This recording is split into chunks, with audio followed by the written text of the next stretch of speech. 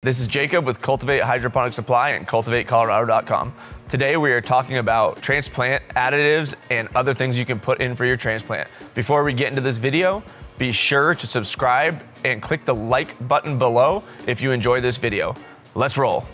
So when we're going over the how-to when you're putting in your transplant additives, there's a couple different things to know. The main thing that people do when they're transplanting is add mycorrhiza. We have three different kinds up here. We have a wettable powder by Extreme Gardening, a granular by Extreme Gardening, and another wettable powder by Myco Jordan.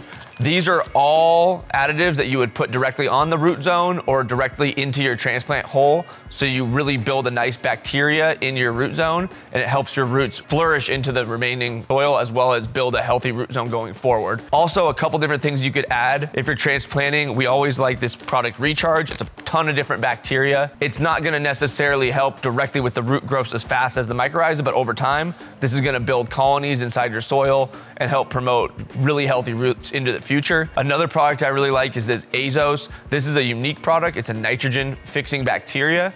So what basically it does when you transplant, it's gonna make sure it's absorbing all the nitrogen and all of the liquid nutrients or other nutrients you're putting into the soil, so it can really shoot to the sky and really get you set up for when you wanna go into flower. All right, guys, thanks for checking in. That was our transplant additives video. Make sure you rate, like, and subscribe, the link below, so you can get more great videos like this going into the future. And of course, if you always have questions, make sure to give the shop a call. We can answer anything you need. See you next time.